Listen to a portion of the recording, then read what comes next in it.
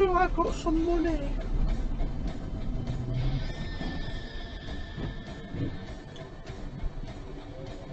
Oh, aren't we a hard guy? Why don't you be in your Bentley? In your Bentley. Oh, go on. Alright.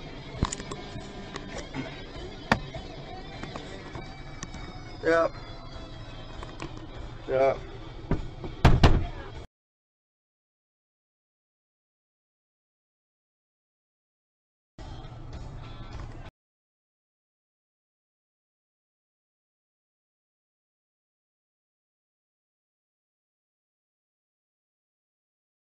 Go on, keep going. The Bentley driver had a case of the extreme rage. Keeping a baseball bat in the trunk tells me that this isn't his first rodeo. The driver supposedly faces police questioning and charges now.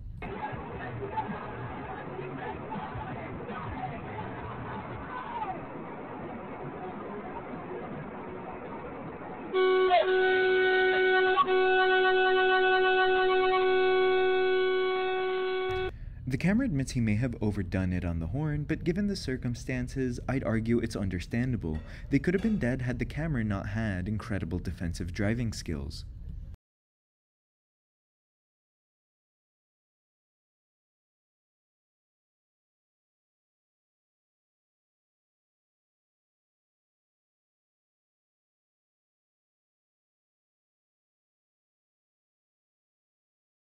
The driver that had the gate come down on him was okay, but his windshield did get smashed in the process. Hopefully he learned that red crosses on matrix boards are not to be ignored.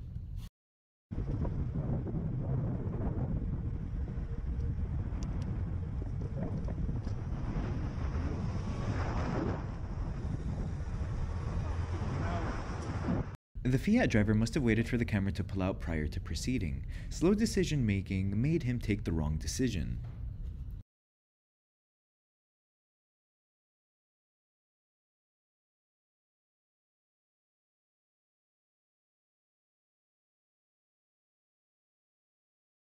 The camera was sad because his dashcam didn't pick up the tire screeching sound from this insanely close call.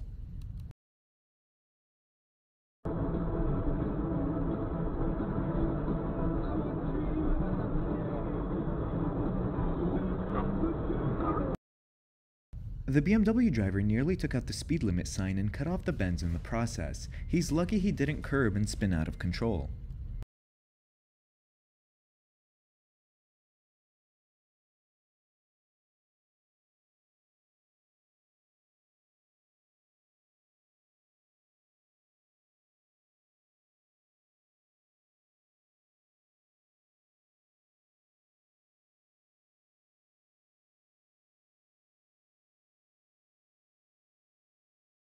To me personally, it seems like they were racing. It's very sensible of the camera to drop back and increase his distance.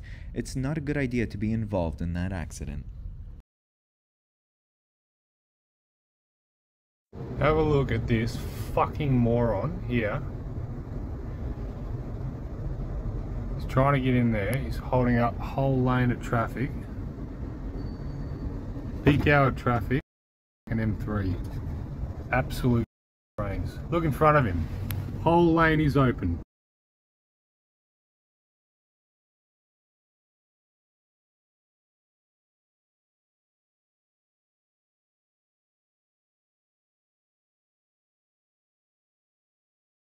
The genius attempted to overtake on a hilly road at night. That could have gone so much worse, but thankfully everyone was going a reasonable speed and was able to stop in time.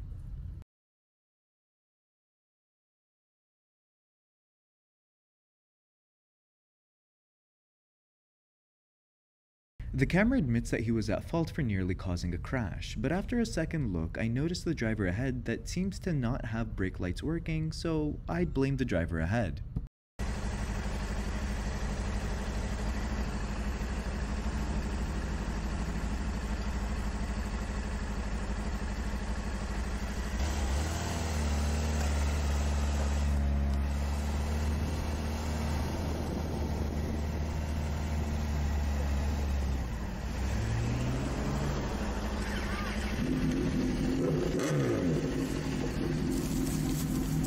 That's an answer.